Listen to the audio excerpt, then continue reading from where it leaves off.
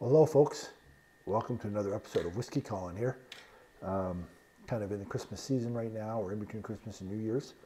And so I thought I'd share a whiskey that I was really enjoying over Christmas. It was really a surprise to me. I never tried it before. Thought I'd let you, give you some ideas of what I thought of it. And it's called Millstone. Give you guys a good look at that. So this is a Dutch single malt whiskey. It's Oloroso Sherry version, it says here. I don't know what other versions they do have, but it's 46% alcohol. And yeah, it's kind of a surprise to me. I never tried it before, so just going in blind. Didn't do really any research on it. But I'm going to let you guys know what I think of this. It's got a nice rich dark color there, as you can see. Doesn't give a lot of extra information on the bottle, I noticed.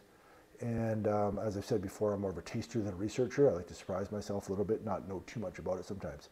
So anyways, folks, I hope you have a dram yourself that you're enjoying, sitting back, enjoying this holiday season. See what it smells like. I'm almost getting like a graham cracker, brown sugar, leather, sawdust. Just sort of a nice blend of delicious sweet aromas. Let's see what it tastes like.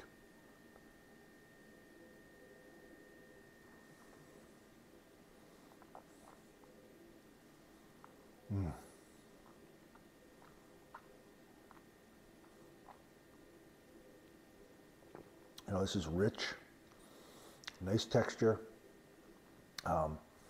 It's dry in a really good way. Kind of just dries your mouth out. Kind of a sawdusty leather, nice long heated finish, like a nice peppery sort of finish with some good spice there. And maybe a touch of honey too on the back end. So again, this, the one thing I was enjoying about this is just kind of it's well balanced in a really non-boring way. Sometimes you have a well balanced whiskey, but it can be a touch boring because it's just balanced and all great. And that can be very nice, but this is well balanced in a very interesting way. Every part of the journey is interesting, it's distinct, unique, and is worth enjoying, worth going through. Let's have one more sip before I let you know more here.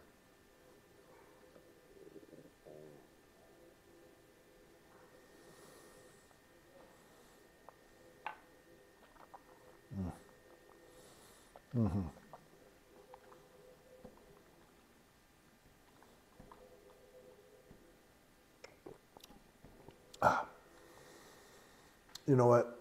Again, just a very nice viscosity in the mouth. It just has a really kind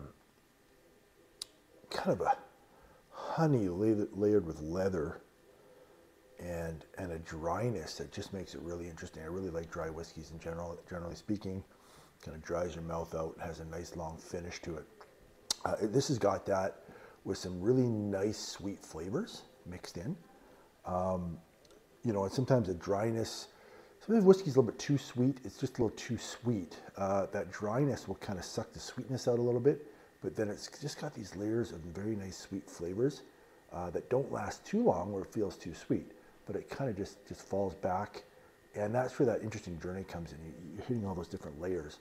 It's got a nice long finish as well. Really nice whiskey. This is sort of, for me, so far has been the surprise of the Christmas season. I bought 3 or 4 new bottles, never tried before, and this one just was a really pleasant surprise.